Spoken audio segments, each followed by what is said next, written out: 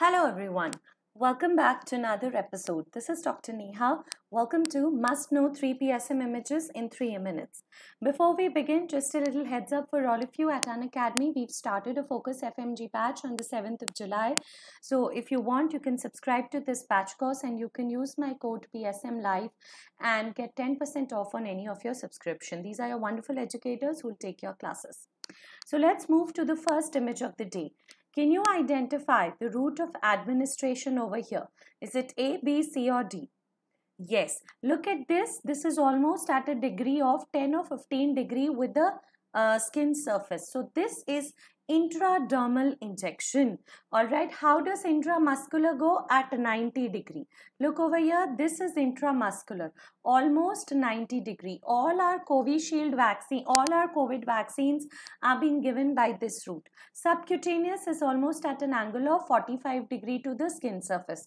Intradermal is almost parallelly. So you could get one more question, that which vaccines are given by intradermal route under our national immunization schedule.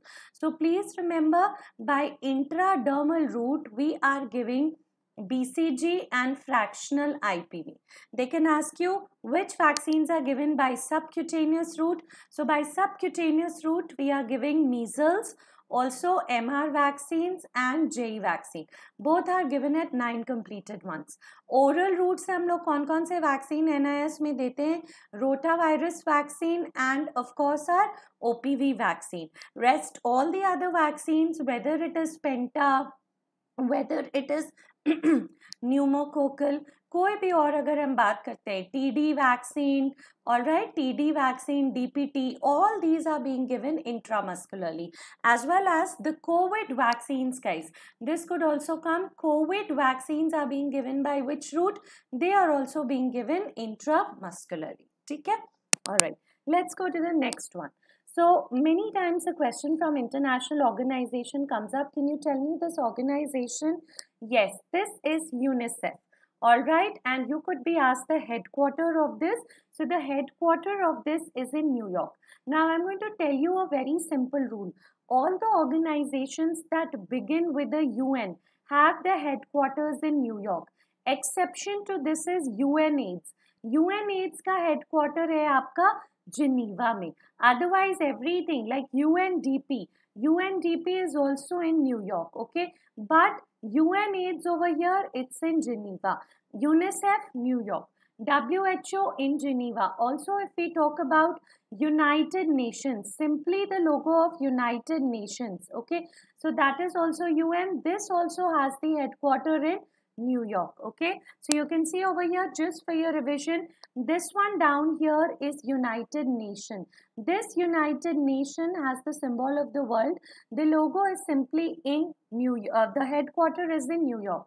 ये है आपका World Bank. The headquarter of World Bank is in Washington.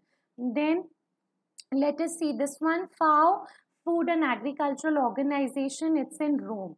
ये है WHO. WHO का headquarter is in Geneva.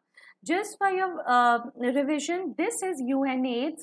Although it begins with the UN, the headquarter is in Geneva. So that you don't get confused, this one with the red dot in between is Suraksha Clinic. This has been established by National AIDS Control Program to promote reproductive and sexual health services. Coming to the last one, so this is a graph which shows curve of normal blood sugar and diabetic blood sugar level. Some areas found overlapping in the two curves. Diagnostic cutoff point is given. You have to answer what is this shaded portion. So ये shaded portion क्या है? Now look, on the left side you have patients without disease. On the right side you have patients with disease. So right side में मेरे पास patient with disease. तो by a test ये क्या क्या point करेगा? Which property of the test? True positive and false positive. So this one C will be false positive.